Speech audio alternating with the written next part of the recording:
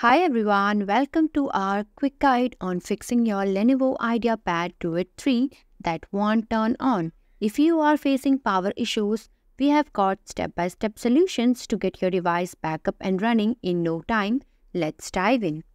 Step 1. Check power connection. Ensure that device is properly connected to a power source.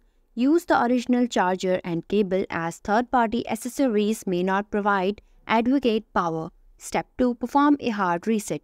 Press and hold the power button for 10 to 15 seconds. This can sometimes reset the device and allow it to power on.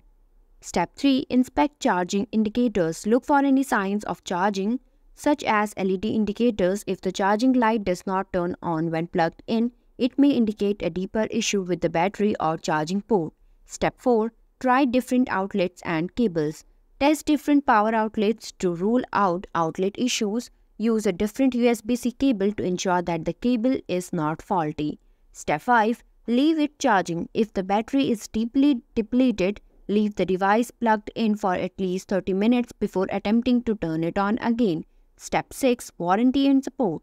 If none of these steps work, check your warranty status. Consider contacting Lenovo support for further assistance or possible replacement options. I have provided the link in the description. You can directly go through it. Thanks for watching. If you liked the video, please hit the like button. If you want to see more videos, hit the subscribe button.